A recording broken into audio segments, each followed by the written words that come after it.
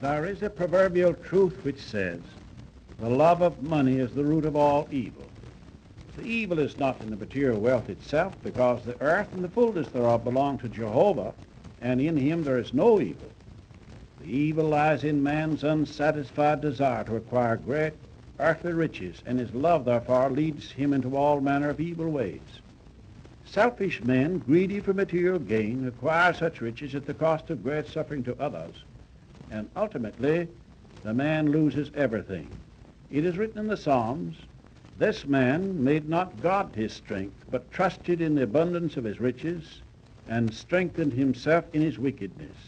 Furthermore in the Proverbs, he that trusteth in riches shall fall.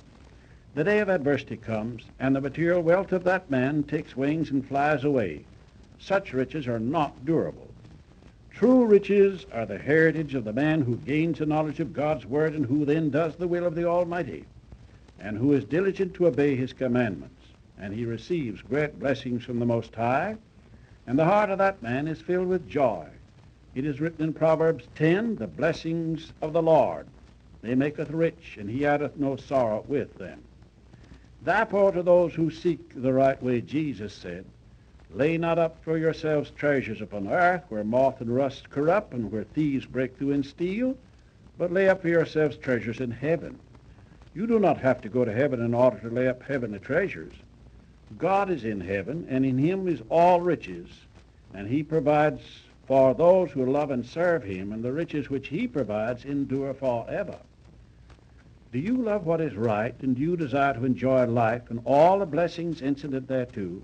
If so, then you must get a knowledge of God's provision for you. That will require some effort on your part, but everything that's worthwhile is obtained only by putting forth some effort.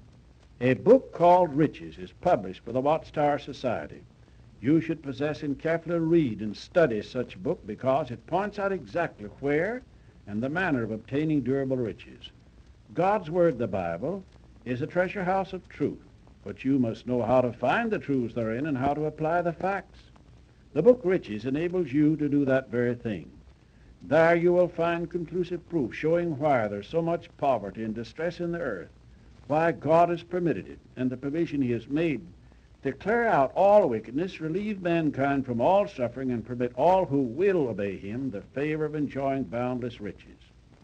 Men who practice religion for gain have greatly defamed God's name, and have driven honest persons away from God and his word. The time is now here for God to vindicate his name by showing men that he is altogether righteous and the true friend and blesser of all who sincerely know and do his will. The Scriptures are like a lamp to one in a dark pathway, by the light of which that man is guided in the right way and safe. The book Riches enables you to keep that lamp always before you, that you may know exactly what to do in order to gain boundless blessings from Almighty God. As you study it together with your Bible, you will have an inward joy and will grow in love for the Most High and for his King, Christ Jesus. Satan has ever been the enemy of God and man. Long ago, Satan organized religion, and he uses that to deceive men.